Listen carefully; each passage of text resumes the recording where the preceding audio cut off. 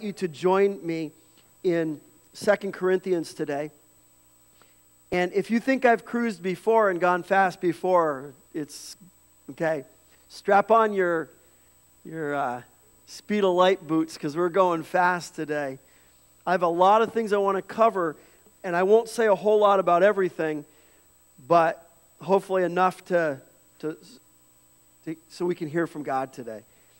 So you can begin in 2 Corinthians chapter 8 is where I'm going to be to start with this morning. So last week, the message was really geared mostly toward the tithe and giving to the work of the ministry, giving to supply for the workers and the work of the ministry. But today is focused more on the giving of the needs to the saints. One thing that I think is really neglected in terms of giving to the Lord is the idea of giving to His people. All right? And when I look in the book of Acts, we see that in the book of Acts, in multiple places, it says they had everything in common. They had stuff that nobody had a need because they were sharing with one another. And what's really interesting is I think of the reason why I think the government has set up a welfare system. If you look back in the early history of the church, there was no welfare system because the church was the welfare system. The church took care of its own. And I think what Paul's going to address in 2 Corinthians 8 and 9, what we're going to look at this morning, is the idea of giving to the saints. And I don't know how much you've thought about when it comes to our finances. I don't know how much you've ever thought about giving to the saints, giving to other believers. And that's where we're going to go today because that's part of what it means to give, right? So I want to look at some biblical principles for giving to the saints. And we're going to look at 2 Corinthians 8 and 9. We're going to move quickly. I'm going to make some points along the way. You've got your bulletin insert, okay, to work with me. And then I'm going to take us in 1 Corinthians 16 for a couple of verses at the end. So I want us to look at 8 things from 2 Corinthians 8. And I'm not going to be reading the whole chapter. I'm going to be reading portions of the chapter as we go through. So what are the biblical principles from 2 Corinthians 8 and 9? Because Paul is going to address the Corinthians in terms of giving to the saints in Jerusalem.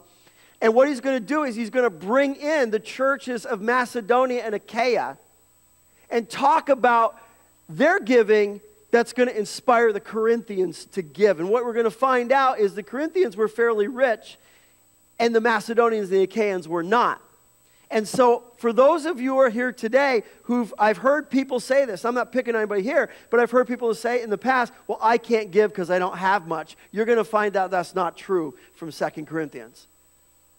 It has nothing to do with what we have. It's what's in our heart, okay? So let's look. In verse 2, so he says, well, start in verse 1. Now, brethren, we wish to make known to you the grace of God, which has been given in the churches of Macedonia. This would be up near Spain, modern-day Spain, up there, Macedonia in Asia Minor, that in a great ordeal of affliction, their abundance of joy and their deep poverty overflowed in the wealth of their liberality. So verse 2, the first principle that we can draw from Paul's writings is to give faithfully. Listen to what he says. In great ordeal of affliction. So the Macedonian believers, as they were giving to the saints for the offering that was going to go to the poor in Jerusalem, and Paul would be taking that offering as he passed through Corinth, and he would pick up their offering and he would bring it down to the saints in Jerusalem who had needs. He says the people in Macedonia were in great affliction. Right? He says, in a great deal of affliction, their abundance of joy and their deep poverty overflowed in the wealth of their ability. And the phrase, the wealth of their ability, means out of faithfulness to God. So this is a group of people who didn't have much, who were poor themselves, who were giving to the poor. And so Paul says to the Corinthians who are rich, look, I want to show you that this group of people gave faithfully to God. no matter what their circumstances, they were giving out of an abundance of joy and out of their deep poverty, this overwhelming faithfulness and liberalness to God. That's amazing. All right? Then if you continue on in verse 3, Paul says to the Corinthians, "For I testify that according to their ability and beyond their ability, they gave of their own accord." And so what the principle I drew out of this was they gave sacrificially, right? They gave not only according to their ability, they gave beyond their ability to give, their perceived ability to what they could give. They gave over and above that. I believe they gave out of trust to God. They gave generously, and then I added one, they gave willingly. They gave of their own accord. Nobody came and twisted their arm and made them give. Matter of fact, you're going to see next in verse 4, which I think is absolutely beautiful. What a inspiration of these believers in Macedonia, even to us today. Listen to what Paul says next in verse 4. Here's what I titled, "They gave eagerly." They gave begging us with much urging for the favor of participation in the support of the saints. Now, you can just see here right now Paul saying to the Macedonian believers, hey, listen, you don't have much, so you don't have to worry about giving to the saints in Jerusalem. You don't have to worry. He doesn't say it, but you can just see him say, no, I'm not asking you to give. You don't. And they're begging him. Paul, please, please, please, we want to give. We want to give. Don't stop us from giving. Right? This goes against this fly-in-the-face attitude that I hear from a lot of Christians. Well, I can't give, Pastor, you don't know, I don't have much, I can't give much. This flies in the face of that. Paul says, no, these people were poor themselves, and they were begging to give. Now, I don't know about you. I don't know if you draw any conviction from the Scripture at all, like me. When's the last time I was begging to give to somebody who had a need, even though I may not have had much myself? Shame on me. Shame on me as a believer for not trusting God enough to say, Lord, I want to give. I know it doesn't look like I can afford it, but I'm going to give anyway. I want to give eagerly, and you'll find out why. Let me give you a quick illustration, and she's not here today, but Zoe. Let me give you an illustration of Zoe, who I believe exemplifies this principle in the most beautiful way. Y'all know she's beautiful on the outside, right? I had somebody say to me the other night, oh, she's so beautiful. How's she doing? She's so beautiful. But you don't understand that I think as beautiful as Zoe is on the outside, I think she's even more beautiful on the inside. I have always believed that, which means that she must be really beautiful on the inside because she's gorgeous on the outside. She is absolutely beautiful. But listen to this. Zoe was about 7 or 8 at the time, so this is probably roughly 10 years ago. And we were doing VBS at our church in Michigan. And she had a little piggy bank. And she came to us. I don't remember if it was Lisa or myself, but she came to one of us, and she had $15 in her piggy bank. Now, for us, $15 isn't much, right? $15 George, we could spend on who knows what. Wouldn't take, right? A couple gallons of gas, right, today? But for a 15-year-old, she didn't understand. At first I didn't think she understood the value of money. But she said, out of the $15 in her piggy bank, she goes, Dad, I want to give 10 of that to the VBS offering. And you know what I said to her? Well, we need to sit down and I need to tell you about the value of money. Do you realize that you're giving away 2/3 of the money that you have in your piggy bank? I don't know where that came from, if it came from, gifts that she had received for her birthday or whatever. But it's like, a 7-year-old, it's going to take you a long time you give 10, it's going to take you a long time to get that 10 back. So here I was lecturing on her the value of money. And she's begging me, Dad, no, I want to give this $10. And I stopped, and in that moment I thought, you know what, Lord, who am I? Who am I to tell a young lady who is generous, who wants to give of her money to the work of the VBS? It was to buy Bibles for other kids.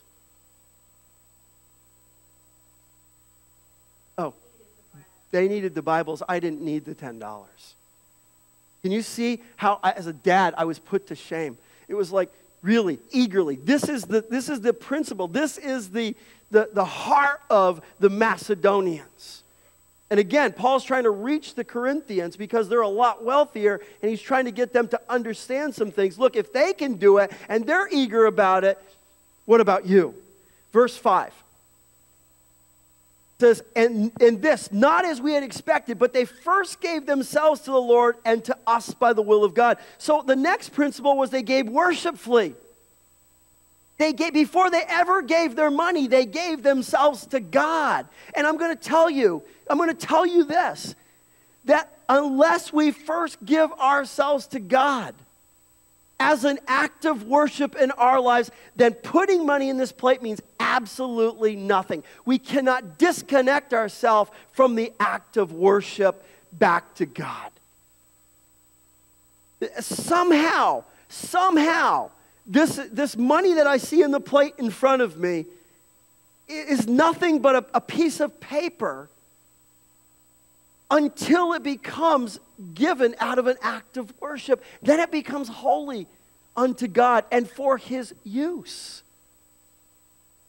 It's kind of like when we celebrate communion, which we're going to celebrate next week.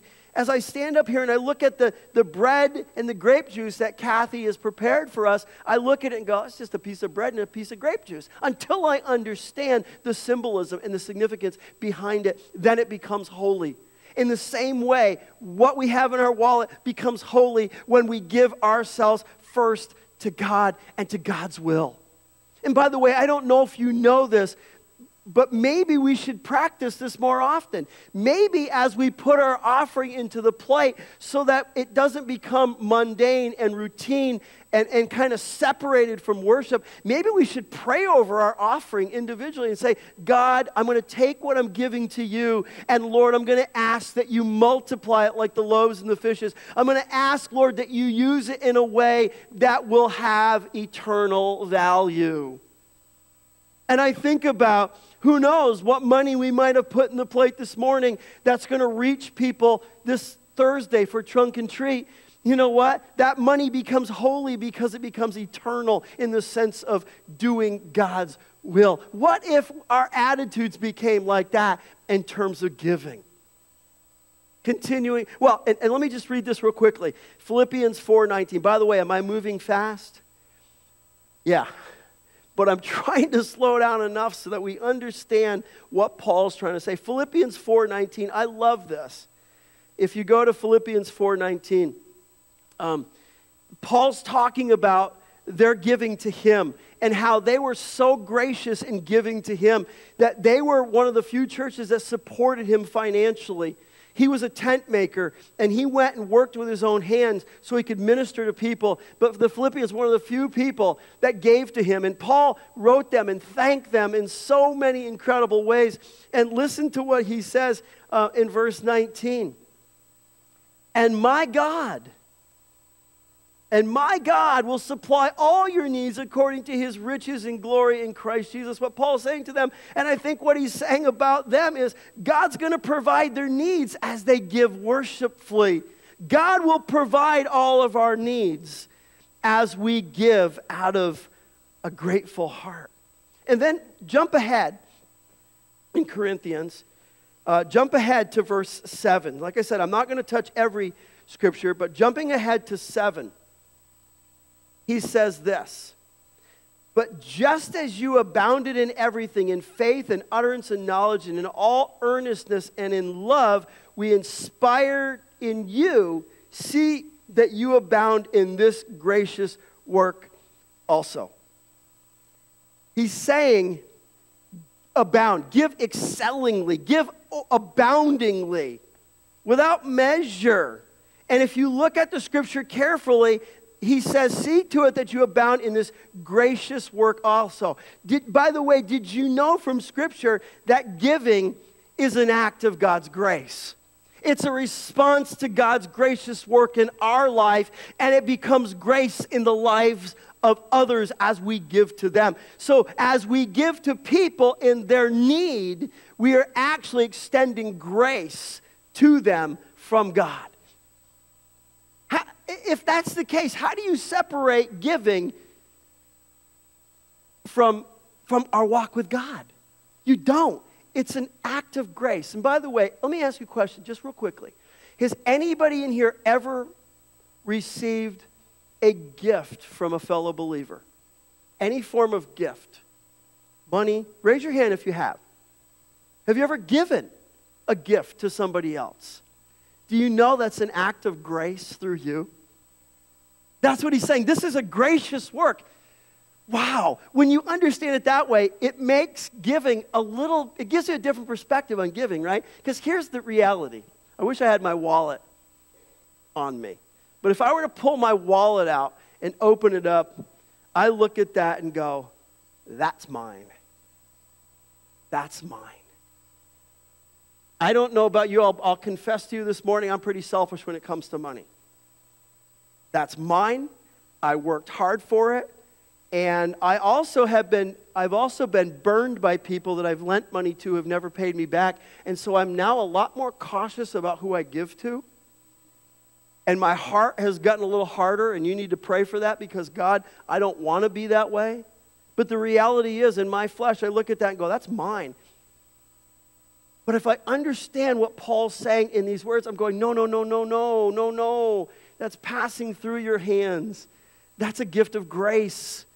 Either to give to the work of the ministry or to give to somebody else has a need. And if I understand that perspective, it changes who I am in terms of the way I give. I give it excellingly, right? And then if you go on to verse 11, he's talking to them about their giving to the saints. He says, but now finish doing it also. So he says in verse 10, look, we talked about it a year ago, and you had a desire to do it back a year ago, but now finish doing it.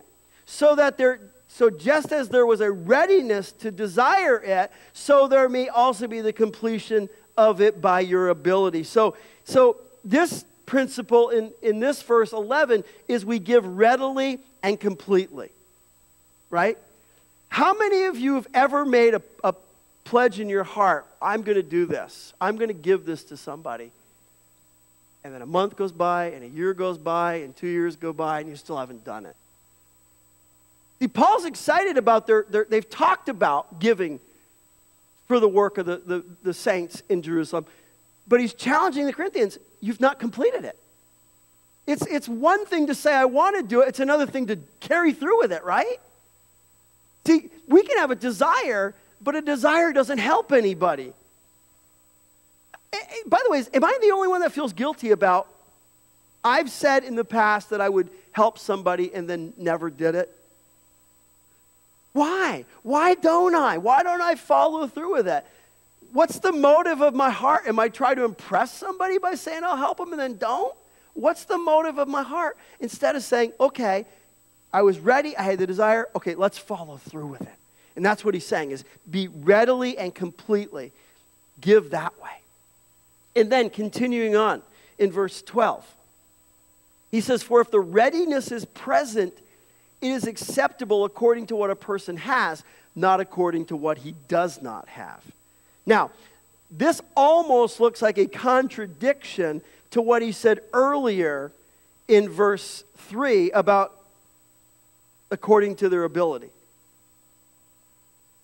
They gave beyond their ability. But look, he says, if the readiness is present, if you're ready to do it, it's acceptable according to what a person has, not according to what he doesn't have. And I've heard people say, well, I can't give what I don't have. Good, you're right. Don't give what you don't have. I truly believe that God doesn't want us to max out our credit cards to help somebody else. I believe that. And I've heard, you've heard some of these goofy preachers on TV that call you to slap on your credit card, go and give so God will bless. Be careful of them. Be careful of them. I don't believe that God wants us to go into debt to give to people. I think that's the caution here. Now, if we in trust feel like we're led by the Lord to give even over and above what we think we can give, knowing that God will supply our needs and we trust Him, that's one thing. But don't be foolish in your giving. Don't max out your credit card. Don't give money to people when you don't even have food for your own table. I think that's what Paul's trying to say. Be cautious. Be cautious. Give accordingly, give proportionately, give within our means, right? God, we're not asked by God to go into debt. And if you're like me, how many in here wishes they had more money so they could give more? Anybody ever felt that way? Lord, I wish I had more money. I wish you had given me more money. Why? Not so I can hoard it, because I want to give more. So Lord, why didn't you give me more? And here's the reality. God doesn't want me to go into debt to give because I have a soft heart for people, which I do, right? Which is what gets me in trouble, Lisa. Which is why when people come to me and want me to loan them money, what do I normally do? I can't say no. I give it to them. Then I grumble later because they don't pay me back, right? That's the reality. But I really do have a soft heart to want to give to people. And it's like, Lord, I wish you would give me more so that I could give more. But God's not asking us to. God says, look, I know what you have to live on. I know what your finances are. I know what I've given you. I want you to be a wise steward, and I want you to give within those means. I'm not asking you to give to every organization. I'm not asking you to give to every person that you can, right? Because the need would never run out. But I want you to be part of that giving. I want you to give what you can to those that you feel like you can give to. Don't feel like you have to give to the whole world, Jim. Give to those that God has put on your heart. And I think that's what he's saying here, right? And Luke 21, 3 through 4 comes to mind. If you don't know it, Luke 21, 3 through 4 is the widow's mite. Now watch this. She gave according to her means. She gave according to her means. She didn't give away what she didn't have. She gave away all she had. That's different, right? She didn't give beyond her means. She gave all she had. Why? Because she trusted God, and that was her act of worship. But look at verses 13 through 15. 13 through 15 are beautiful sets of scriptures that most of us miss. Most of us don't understand in the context of the church. He says, look, this giving, this is not for the ease of others and for your affliction, but by way of equality, at this present time, your abundance being a supply for their needs. So what he's talking about, your abundance, the overabundance that you have that you're willing to give as Corinthians, because you've got over an abundance, will meet their need. The need he's talking about is for the saints in Jerusalem, so that their abundance also may be a supply for your need, that there may be equality. As it is written, he who gathered much did not have too much, and he who gathered little had no lack. And I think, really, this is such a beautiful thing. I think what Paul's saying here is we give for equality's sake. Right? I believe 13 through 15 is God's plan for distributing wealth in the church. And what Paul's saying is we need each other. We need each other. Have you ever wondered why we all don't have the same amount of money to live on as Christians? Isn't it interesting that we all don't have the same, let's say $50,000 to live on, exactly to the penny, the same amount? It's for this reason. God's given more to some people in the body to share with others who don't have as much, and their need becomes our dependence. We depend on each other in the body. It's God's way of redistributing wealth in the body. Have you ever thought about it that way? It's absolutely amazing. Somebody has something that I have and they need, I give it to them, right? And think about it. Jesus said, it is more blessed to give than receive, right? If I have something that somebody else needs and God wants me to give it to them, he's trusting me to let it go through my hands to give to their need. Who's blessed by that? Not just them.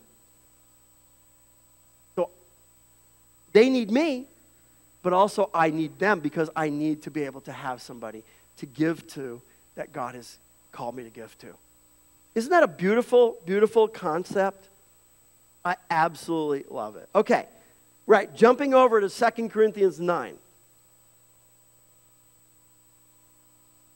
Verse 2. he continues on in this discussion about giving to them. He talks about the Macedonians again. For verse 2, he says, "For I know your readiness," he's talking to the Corinthians, "I know you're ready to give, of which I boast about you to the Macedonians." So he says, listen, I've talked to the Macedonians, and I keep bragging on you that you want to give. Namely, that Achaia has been prepared since last year, and your zeal has stirred up most of them. What he's saying is we give zealously and inspirationally. Our giving can inspire others to give. He's saying, look, they know you want to give. They're inspired by your giving, so now they want to give more. Can you see how it can kind of become a domino effect? Oh, you gave? Oh, I want to give. Right? So we can inspirationally, we can inspire others to give. Right? And that's a tricky one because the Bible says don't let your right hand know what your left hand's doing. So one of the things we shouldn't be doing is out there bragging about how much I give. Well, George, I give this much. How much do you get? No, that's not what it's about. But somehow we can inspire each other to give because it's the domino effect. It's going to cause others to want to give, right? This shouldn't be our motive, but, okay. So, secondly, we look at they give bountifully in verse 6. Now, this I say, he who sows sparingly will also reap sparingly, and he who sows bountifully will also reap bountifully. Now, Paul uses the Old Testament law of sowing and reaping in Galatians, but in terms of spiritual things. Like if you sow like this spiritually, this is what you're going to get, which means if you sow in sin, you're going to get the consequence of sin. If you sow to the Lord, you're going to receive the rewards from the Lord. That's not the way he uses it here. He uses it in context to talk about giving to the saints. And so he wants us to sow bountifully. He says, look, if you sow bountifully, you're going to expect a bounty back. God's going to give to you. So if you give to the saints, you don't have to worry about God giving you back over in abundance. But if you're cheap, then don't expect a whole lot from God on the other side. Now, may this never be our motivation, but may it be our reality to know that if we're going to give bountifully, we can trust that the Lord will be bountiful back to us.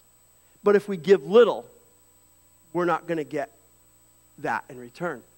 The Lord is in control of this whole process. Look at the next one in 7. Purposefully and joyfully. Each man must do just as he has purposed in his heart, not grudgingly or under compulsion, for God loves a cheerful giver. We have to give intentionally. We have to give as we've purposed. Okay? Let me just say this. What does that mean? That means you need to think about what you're going to give before you give it. You need to think about how intentional you need to be about giving.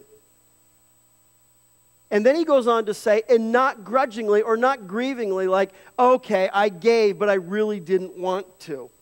And one of the things I've said in the past is God would rather us not give in the offering plate if that's, or to give to somebody if we're going to do it grudgingly.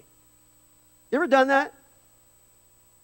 You had your heart stirred to give somebody something and then you gave it to them only wishing that you had it back? Am I the only one in here that's ever felt that way? Thank you for letting me off the hook this morning, right? That's not what God wants. God wants us to release that money, let it go joyfully, and say, that's what I intended to give them, and you know what? I'm not going to worry about it because I know God's going to give me what I need. He will take care of my needs as I help take care of the needs of my brothers and sisters in the body. I'm going to end right there today. I'm going to end right there. I left you with some things to go back and look at. And I'll just share real briefly. The last point I had was knowingly, right? And the things that we can know in verses 8, 10, 11, 12, 13, and 14. Those are things that we need to know as we give. And actually, I want to end on 1 Corinthians 16 real quickly, because I think this is really important, and I don't want to miss this. So back in 1 Corinthians, Paul is talking to them about giving as well. And he's talking about the same thing that he would have written to them later on in chapters 8 and 9. 16, 1 and 2, he says, now concerning the collection for the saints, and that's the collection he's going to take to bring to Jerusalem to give to those saints who have needs. I directed the church of Galatia, so do you also. On the first day of every week, each one of you is to put aside and save as he may prosper, so that no collections be made when I come. They didn't have to take offerings. They had money set aside. In a sense, they had a fund set aside for the saints, for the collection of the saints. So what he's saying is at the beginning of each week, take an amount, be purposeful about it. I think you should be prayerful about it. Set it aside and put it aside so that each one in the body has money toward this collection fund, so that when Paul comes, all that money can be given to Paul to take to the saints. I shouldn't have to take a collection. I'm going to challenge this with something. A number of years ago, and I probably need to get back to this, but a number of years ago, God put this principle in my heart. And I had a little bit more money than I normally did, but what I did is I took money and I put it into a bank account. And I had a separate bank account actually in the credit union. And I put money in there, and each paycheck, every 2 weeks I got paid, I would set an amount and put it in that fund. Usually $50 out of every paycheck I put into the fund. So the fund began to build up. And so I would have, because you've heard me say this before, when people usually have a need, it's not, I need $5. It's usually, I need $500, right? And I've always struggled with not having enough money to give them. I wanted to give them more, but I couldn't. So I did what the scripture said to do, and I had built up an account well over $1,000. So that when people came to me and needed money and had legitimate needs in the body, I could write them a check. Moo, if you came to me and said, Pastor, I can't meet my bills, Moo, let me write you a check for $500. Here, go. Take care of your bills. Another man in the church, and I wasn't advertising this, but another man in the church found out I was doing that and said, I came into a couple $1,000s and I want to add to that account. We were able, over the course of a couple of years, we actually went through the account, and the account finally got drained, and I never got back to it. But we went through that, and we were able to give to people as they had a need, based on the principle of 1 Corinthians 16. Can you imagine starting a fund, and out of your paycheck, every paycheck, you put in a little bit of amount, a little bit of amount, a little bit of amount, so that if there's a need in the body, and God has put it in your heart to help them, you can do that. Wow. Brothers and sisters, last week we looked at giving for the work of the ministry. And the reality is this. I don't know about you, but I'm excited about what God's doing here. Are you? If we are going to continue to be the church and grow to be the church that God wants us to be, we have got to step up to the plate with our finances. If you listen to Kim, and you listen to her talk, and she's not a panicker. She's not panicking. She understands. She's very grateful for how God has blessed us, but she's also realistic enough to say, we've got to up our giving. And I know we're small, and we pray that as more people come in, God will, bring more in and bless us with more. But we have to give the way God wants us to for the work of the ministry. But part of giving isn't just giving in the offering plate. Part of God's way of giving is to redistribute wealth in the body so that people don't have needs. And I'm here to tell you today, I'm as guilty as anybody else here today. I struggle with giving. I struggle with letting that money go out of my hands for a variety of reasons in the way that you might. But I want to be obedient to the Lord. Lord, what do you want me to give? What do you want me to give to the work of the ministry? What do you want me to give to the needs of the saints? Because I know we have people in our midst that have needs. And then next week, we're going to look at Matthew chapter 6. We're going to look at what our giving says about us spiritually. And I'm looking forward to that message. But it's a hard one. Because, and I'm just going to say this, and I'll close this in prayer, and then we'll sing our last song. This is a difficult subject to talk about in the church, but it's a needed subject to talk about. Why? Because the Bible talks about it. And I would not be a faithful servant of God and a faithful preacher of God's word if I didn't tell you what the word says about it. And then allow the Holy Spirit to do his work. Because here's the reality. I can't make you give. You do realize that, right? The pastor has authority, but I don't have the right to tell you what to give. I don't have a right to make you give anything. God has to be the one to show us what we need to give. And so my prayer is that as I'm planting the seeds here, God is doing his work and stirring us up to say, how can we together as a body, and you know this, right? You know this. One person in this church financially can't help this church continue on. You do know that, right? Nobody's wealthy enough in this church to make this church go by one person, right? And I'm grateful for that, because oftentimes churches get in trouble when people who give a lot of money, then they begin to demand what they want and what, they can tell the pastor what they can preach and all that. I don't want that. So I'm glad we don't have that here. But we do know as a family, as a body, God's going to take what each of us has, pool it together so that we can grow and go forward to be the kind of church that God wants us to be.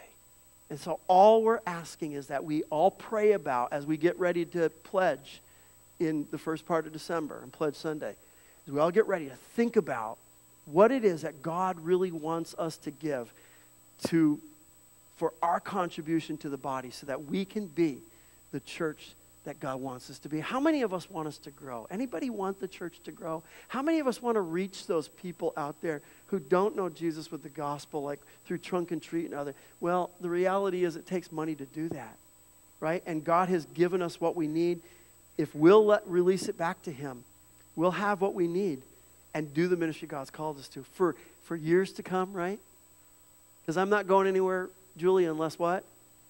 Unless the Lord takes me home, right? We were talking about that this morning. I'm not going anywhere unless the Lord takes me home. But in the meantime, we have a future. We want to go forward. And this is what the challenge for all of us in the body, to accept that challenge together and to work as one unit to be what God wants us to be. Let's pray. Father, thank you.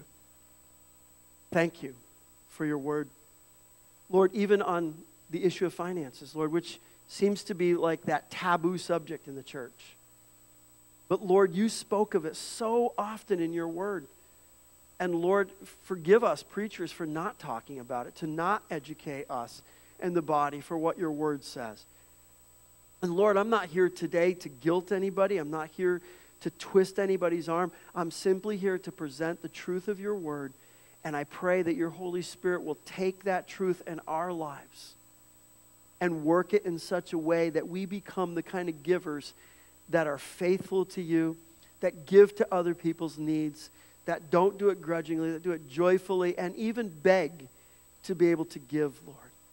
Father, we want to be the kind of people that please you, not only in the way we walk with you in terms of holiness, but also the way we walk with you in terms of the stewardship of your finances, Lord.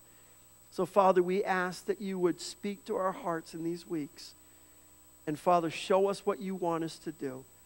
And I pray more than anything that we would have a spirit of trust. That if you ask us to go over and above what we think we can afford, that we'll trust you, Lord. That you'll bless us. That we'll know that if we sow bountifully, we'll reap bountifully. Because you're a God who owns a cattle on 1,000 hills. And it would be nothing for you to give us 10, 20, 50 times more than we have now. That would be nothing for you. Lord, help us to trust you in all of this for your honor, your glory, and the good of not only this church, but the good of those who need to hear the gospel. We ask it, Lord, in Jesus' name.